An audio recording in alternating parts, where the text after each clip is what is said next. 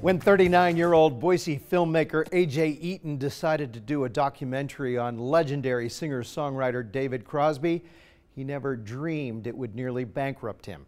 But last week, after his film debuted at the Sundance Film Festival, a Hollywood bidding war broke out, with Sony coming through with a reported $2.5 million offer for the film. A.J. told me it just doesn't get any better than that. He told the Sundance Institute about how the project came together. So when I asked him, I said, hey Cross, let's do a documentary on you. He's like, okay. That was the easiest question, or the easiest thing that I ever convinced him of.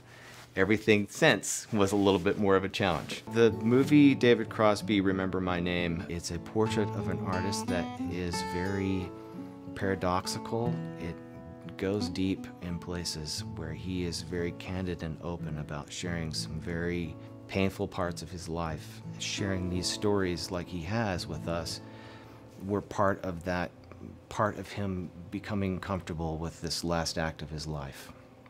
Crosby is a legendary harmony singer, but in many times when he's singing perfect harmony on stage, his life was not harmonious at all. After I decided that, there is definitely a story to be told here, and I need to just start shooting, there were many moments in time where it was like I had exhausted my personal funds. And it was terrifying because with Crosby going out on the road or recording in the studio, you think, my God, this could be the last thing that he does. And so you can't not shoot him. And so I was begging and borrowing, trying to get this movie up and running for a long time. And but I knew that there was a story there that needed to be told. I know his dad, Steve, is smiling ear to ear right now. By the way, A.J. will be back home next month to make the film's Idaho debut. That'll happen at the Sun Valley Film Festival. No word yet on when Sony will release it nation and also worldwide.